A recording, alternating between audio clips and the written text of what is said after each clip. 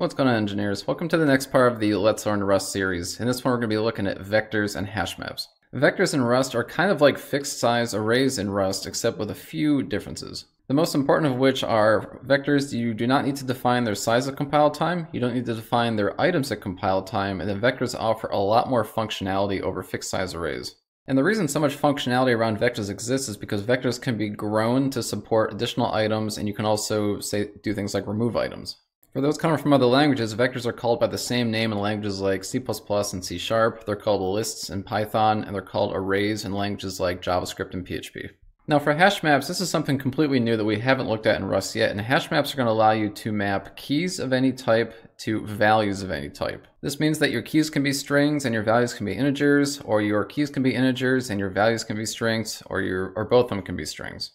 The only requirement here is that you will need to define the types up front when you define the hash map. If you're coming from other languages, hash maps do have different names depending on the language, like C# and Python call them dictionaries, Ruby calls them hash maps, along with Java also calls them hash maps, JavaScript calls them objects, and then PHP calls them arrays for whatever reason, because everything in PHP is an array. Let's jump in and look at some examples. So say I want to store a vector of numbers. To initialize that, the syntax is going to be let something like nums equals vec : new. Now you'll notice the compiler is complaining, and it's doing so because I haven't specified a type. Because vec new cannot be supplied with any values, there's no way for the compiler to know exactly what types of values you plan on storing in this vector. So because I know I'm storing numbers, I can do : vec I32, and now the compiler is satisfied. Now if my use case made it so I need to actually specify some values up front, I can use the vec macro instead. So I can do let nums. In this case, I'm going to skip the type, vec bracket 1, 2, 3, for instance. As you can see here, the compiler is satisfied, and that's because it sees that I am storing integers in this vector, so it can infer the type from that. Now vectors can be of any type, but whichever type you pick, you have to store all the elements as that type. There is a way to store kind of elements of different types in the same vector, but we'll talk about that a little bit later. If we want to insert new values to the end of the vector, we can use the push method. So we do things like nums.push, and then say like 4. We can also do like 5 and 6 if we want to add additional numbers. At the moment, the compiler is complaining, and that's because we're trying to push elements onto an immutable vector. So all we have to do is add the mute keyword there, and then now we can push new elements onto it. Accessing specific elements of a vector can be done two ways, either by taking a slice of the vector or using the get method. So using vector slices, if I wanted to access the number 3 in the vector, I would take a reference of nums, and I would specify number 2, which is the index for that value. Now vector slices work the same as string slices, so if I want to take from 3 to the end, I can just add a dot dot. If you haven't watched my string slices video, you should check that out after this video. Everything that applied there also applies here. To get that same value using the get method, it's simply nums.get2. Removing elements from a vector is also very easy. If I want to remove that number 3, I can do nums.remove2. If you want to iterate over every item in a vector, you can do so with the for keyword. So in this case, if I want to print out every single number in the nums vector, I can do for num in, and then reference nums, and I can simply do a print statement, print ln, and num. We can run our program now just to make sure everything's working so far. And it is 1, 2, 4, 5, 6. Notice the 3 is not there, that's because we removed it. It's also possible to modify values in a vector in place. And to do this, it's still the same for in loop, except keep in mind that num is going to be a local copy. So what we have to do instead, if we wanted to say add 1 to every number, we'd have to first dereference num. And that's done by using a star, num, and then from here we can add 1 to it.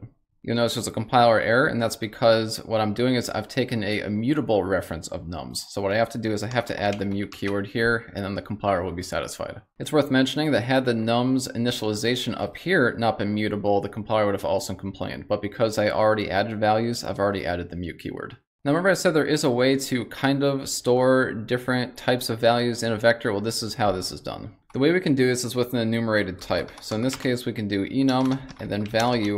And then inside here, we can specify our actual types. So say we have an int type, which is I32. Then we have a float type, which is F32. So if we want to store a number like, say, 3 and 3.3 in the same vector, now we can. So we use the vec macro. And then in here, instead of storing just 3 and 3.3, we store value int 3. Then we store value float 3.3. And the reason this works is because these two things are technically the same type, and that's of type value. And then inside that value enum is custom type variant int and custom type variant float. The only catch here is that when you access these values or you iterate over these values, you will need to know which type variant it is. And if you don't know, you'll have to use the match keyword. So it does require some little extra code, but you do have the benefit of having different types in the same vector. Now let's move on to hash maps. Now before we're able to use hash maps, we need to actually include something up here, which is use standard collections hash map. Vec is loaded in by default, hash map is not. So the hash map we're going to create is one that stores the text representation of a number and then the actual number. So we'll do like 1 to 1, but it'll be 1 ONE, a string, and then 1, the number 1, an integer. So to store a place for this, we have to do let numbers equals hash map new. And just like with vector, the compiler is complaining because it doesn't know what types is being used. So in this case, what we can do is we can say hash map, and then it's going to be a string literal as the key, and then an i32 as the value. Once I put this in, then the Rust compiler is satisfied. Now before the compiler complains, I know I'm going to be adding things to the numbers hash map, so I must add the mute keyword so I can do so. Inserting and updating values is done using the insert method. So I can do numbers.insert, and then this is going to be my string literal, so I'll do 1, and then the value will be 1. So I'll just copy this a couple times, just to add additional ones, so 2 and 3, and that's all set. Now the reason I say it's insert and update is because if I want to set like 3 to a different number, all I have to do is just insert it again on top of that same key. So basically if the key exists, then the value is overridden. If I want to get a value at a specific key, then that's done with the method called get. So if I wanted to print the value of 2, I could do println. And I can do numbers.get2 and then unwrap. There's only one teeny tiny problem with this, and it's that it's not very safe. The thing about the get method is that it doesn't return the actual value, it returns a type option, which will either be some if the key exists, or it'll be none if the key doesn't exist. The reason this is a problem is because you can't call unwrap on none. That will cause a panic and your program will terminate. So if you can guarantee that key exists, then it's okay. If you can't guarantee the key exists, then you have a couple options. The first option, this is probably the most simplest, is simply use the method called contains key. So we can do if numbers.contains key 2, then do the action that you want it to do, such as print that value. The second way is going to be with the match keyword. So what you can do here is you can do match, and then you can say numbers.get2. And then remember, this is either going to be some or it's going to be none. So we can check for both of these. So we can say like some val. In this case, we can actually print the value that comes from that. And then if that doesn't work, we can check for none. And none means that the key doesn't exist. And then we can actually just print that out. Key does not exist. Whichever one you choose is up to you, given your use case, but they're both safe and they're not going to panic. Now let's just run the program to make sure everything's working. So we can see that it works good. I do just want to give a quick example on what would happen if the key didn't exist. So if I put 4 here and I run the program, we can see that it panics. Called option unwrap on a none value, and you just can't do that. To remove an element from a hash map is the same as removing it from a vector, so we can just call numbers.remove and then specify the key that we want to remove. So we'll remove 3.